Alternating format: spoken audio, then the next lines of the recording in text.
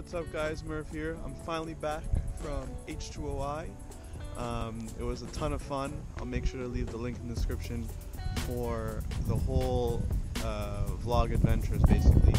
The 5 days that I stayed up there. It was a great time and all that. But instead of doing videos on the Mustang I've been doing lately, we're actually going to be doing video on the OG, my daily. We're going to be doing, if you already clicked the video, you already know, it's 5 things I love about my Jetta. So first things first, we're going to go with number 1, the styling of the Mark 5 Jetta. I personally love the way it looks compared to the Mark 6s and the Mark 4s. I find the Mark 5, something about it, it has something that it won't age like poorly. The car's already, I would say, well, it's 2006, so yeah, it's 11 years old, and it still looks really good today. Especially with the tasteful mods that I've done to it, it definitely still looks good. Continuing on with the looks of the car, I'm gonna go to number 2, which is gonna be the stance.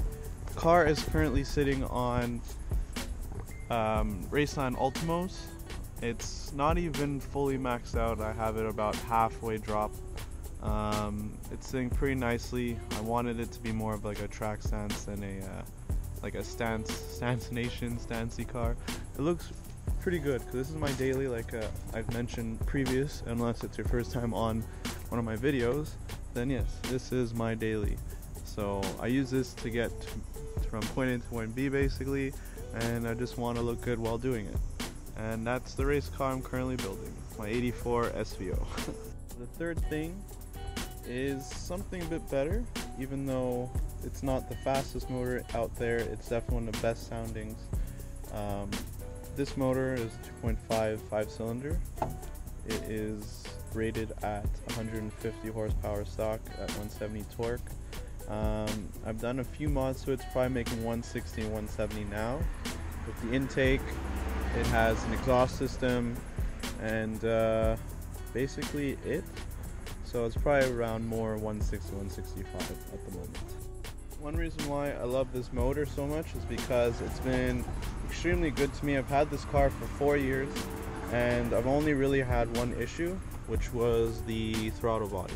It went out on me, so I got it replaced from factory warranty, so didn't really spend anything. The motor is extremely dirty, I apologize for that, but I'm not really one to really pop my hood and show people at meets anyways what I got, because most people will know by hearing it that it's not a TSI or a TFSI motor. It's a NA 2.5.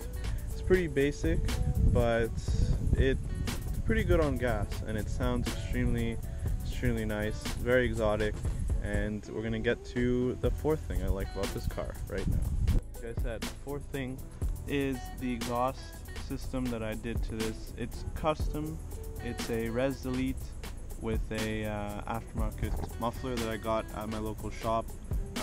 It's actually off of a TDI, the muffler. So, and the brand wasn't really, they don't even know. It was just off of some old car that they had previously. But it sounds really good. I'll leave a video in the description.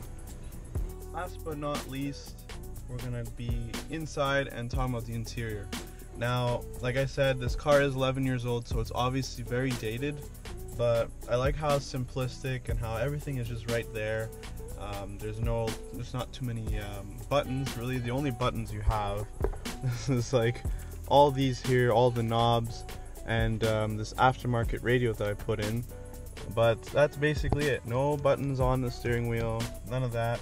Just typical switches, and yeah. For me, that's how I like it. I like how everything is just right there. You don't need any fancy gimmicks as long as it works. And that's one reason why I love this car so much. It's just everything's there and it works. And yeah. And yes, it is an automatic. Like I said, it's my daily, it's my cruiser. My Mustang is manual, it's a 5-speed. So I have the best of both worlds. I have the auto as the cruiser and the manual as the race car.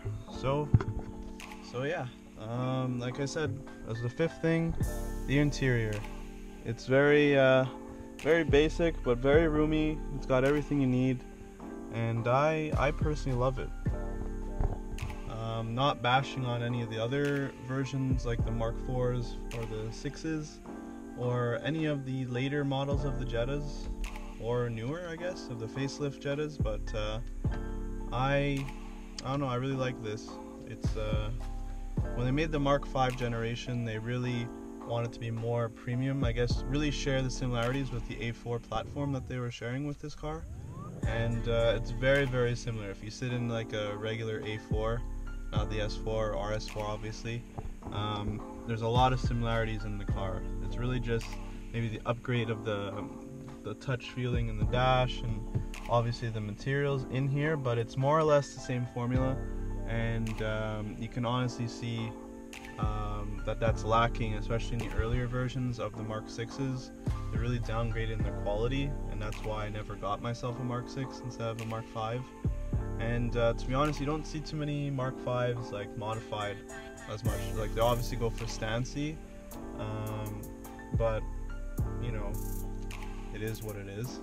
But like I said, these are 5 things that I personally love about my Mark 5. If you're interested, you can follow me on Instagram. I'll leave the link and all that below for all my social medias. You can also follow me on YouTube. You can subscribe if you want. Sir Merv. I upload at least once a week. My phone's going off. And oh my god. So if this is your first time, please like, comment, subscribe. Like I said, I upload at least once a week, and tons of more content to come, guys. And see you later.